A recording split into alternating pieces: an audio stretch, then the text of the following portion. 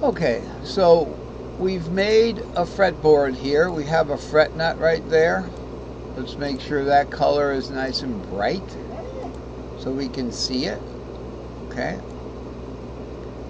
There's a fret nut there, and this is our keyboard, and this is our C box right here. This is not part of the C box. This is part of the A box. As a matter of fact, the tripentatonic A box is a pretty big part of this C box already, is over here. Let's okay that color for A. The A box is actually here. So what we've drawn is a duplicate. So the cage ladder has two cage shapes. We've pretty much got our A shape there.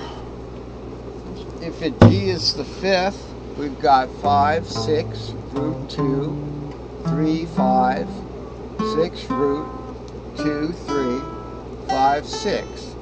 Okay, so we've got 5, root 3. There's our A shape C.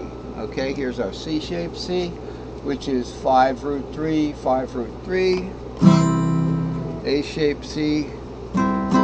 So that's how we turn a pattern into a real fretboard like that. And then it's playable. See it and play it. Okay, I want to take a look at this S5L pattern, stack of 5 long,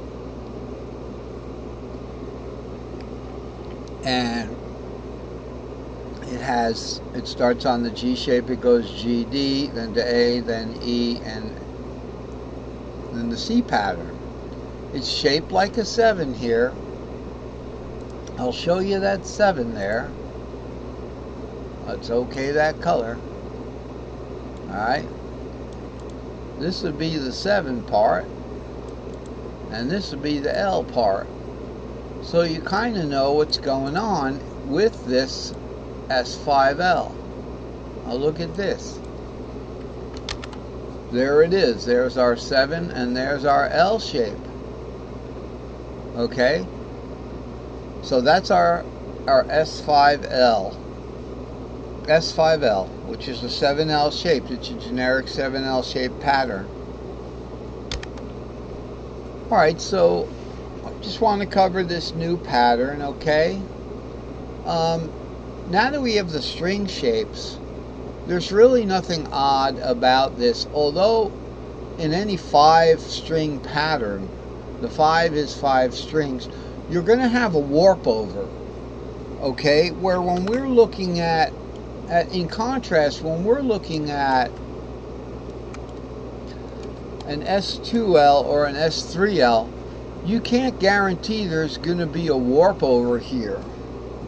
Okay? So with that D shape, I'm going to remove the capo so I can get a low D down here. 2, 3, 4, 5, 6, 7, root 2. It's pretty much a Dorian minor scale.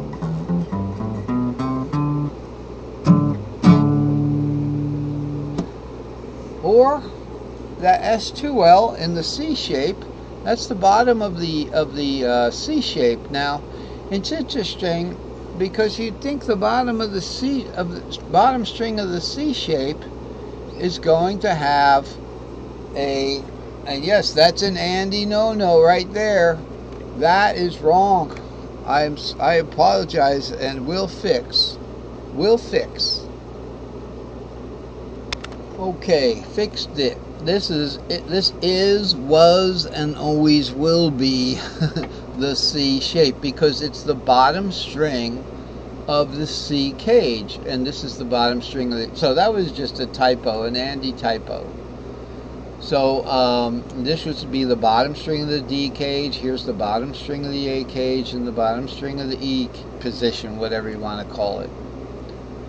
So let's look at that S2L now. There's a darn good chance that's not going to hit the tuning warp. So with the C box here, starting with C, fixed it.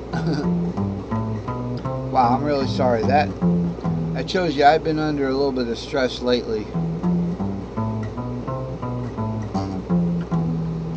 Okay, so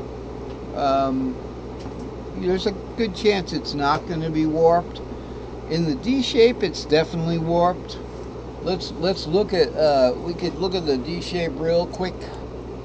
We'll choose a different pattern for that so we can get that D shape, or we'll just look at a fretboard. Let's look at a fretboard there. Go over to our D shape here. So here you can see with our D shape, we're starting here, and we've got an S3L there. Okay, so we have an S3L in that D shape right here, which is what we just looked at, that Dorian. And then we have an S2L, but look, the 3 isn't under the 6 anymore. It's been warped over. That is characteristic of the D shape right there. Okay, so the smaller patterns where they are reliable to play, you know, for instance with the A shape now, the A shape pentatonic, you're going to do a little top part of an S3S, and then you get an S3L there.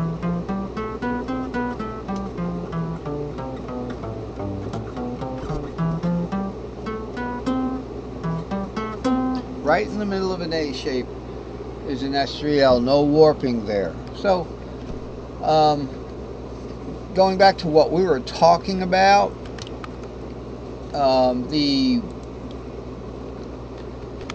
this S5L, even though it's 7L shaped, is likely going to hit a tuning warp.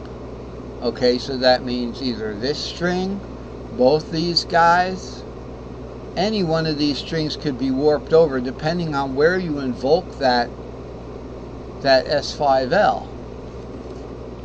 So let's look at this. This cage ladder is just a double string shape ladder. Alright, virtual 10 string, so we get everything 3 to 3, 6 to 6, 2 to 2, 7 root to 7 root, 5 to 5. We got everything. We can make anything here, the first 2 positions. And an S, let's find our little 7L S5L here. So it's going to start on G is the starting point. We're going to have this 6, 7 root, whole step, half step, whole step, half step,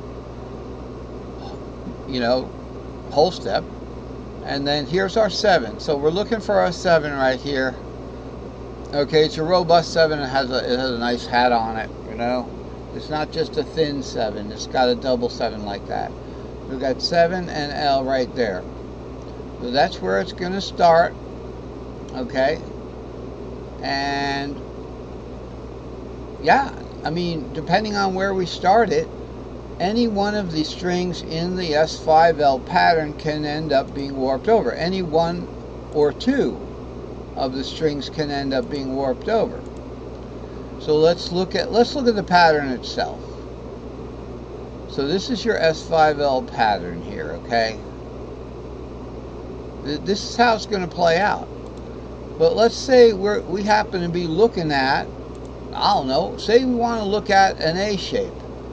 Alright, so when we look at an A shape, first of all, let's mask out what we're not looking at. We're not looking at what's above the A shape. Okay, now below the A shape, guess what? We're not looking at that either.